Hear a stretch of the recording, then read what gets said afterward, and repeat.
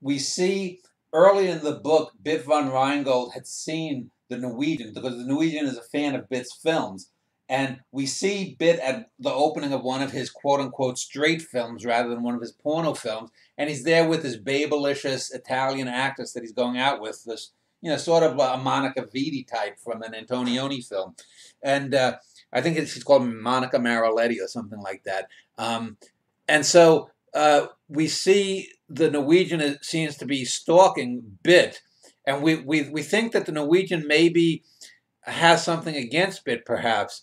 But Bit recognizes him as someone named Bill, which goes to the fact that we know from earlier in the book, and as also the Vincetti brothers, that the Norwegian has many intermediaries. The Norwegian, maybe some of his intermediaries may be him posing as other people. We know from the Cleveland scene between the super spy Elias Walker, who appears in his own book later on, that he's called Thomas there. So we know that Bit has probably met the Norwegian, even though he has no idea that he has. And then we get this great thing where, as the media follows Bit into his film premiere, the Norwegian, basically goes across the street to a square and sits on a park bench. And so we get the sense that the Norwegian is going to be doing something dark, perhaps. Who knows? Something bad is going to happen. And then we hear stop, and it's Paulie Maravelli. And what we think is the Norwegian being the predator pursuing Bit in some way turns out to be just a film of that.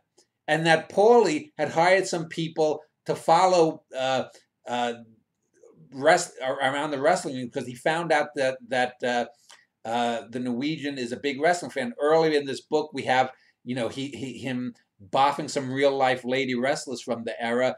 We know there's a scene with Big Frank being, and we know that, for example, that the Norwegian followed Big Frank to Madison Square Garden, where Big Frank had an explosion when the Harlem Globetrotters doused him with water, and the Norwegian is seeing that.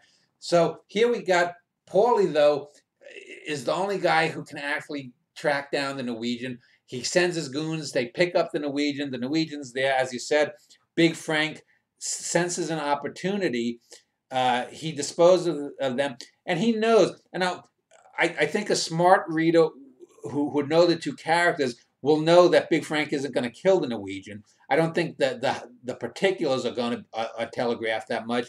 But even if you do know that, there's no way it could be anything different because Big Frank knows of the Norwegian's code. He knows how that mind works. He studied it.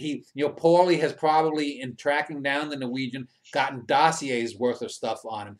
Paulie, earlier in the book, hired the super spy Elias Walker's brother, Virgil Walker, against the mule and the foundation, and it didn't come to anything, and that was a dead end narratively in the book.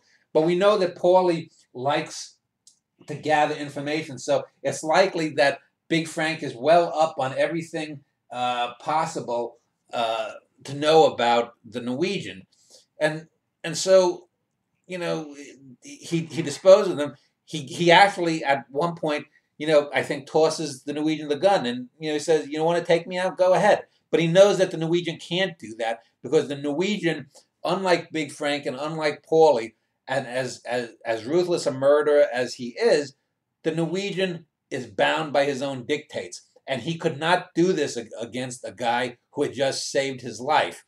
So he knows now that Big Frank has him by his own philosophical balls, that he owes Big Frank something, and Big Frank basically employs him to eventually take out Paulie.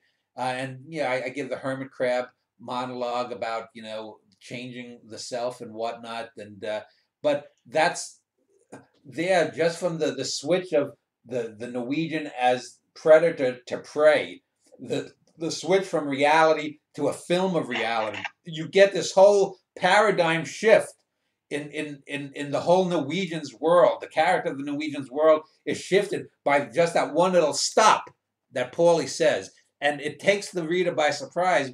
Although this is something that has happened before, I've seen in certain films, and this is, again, the whole book is indebted to filmic techniques.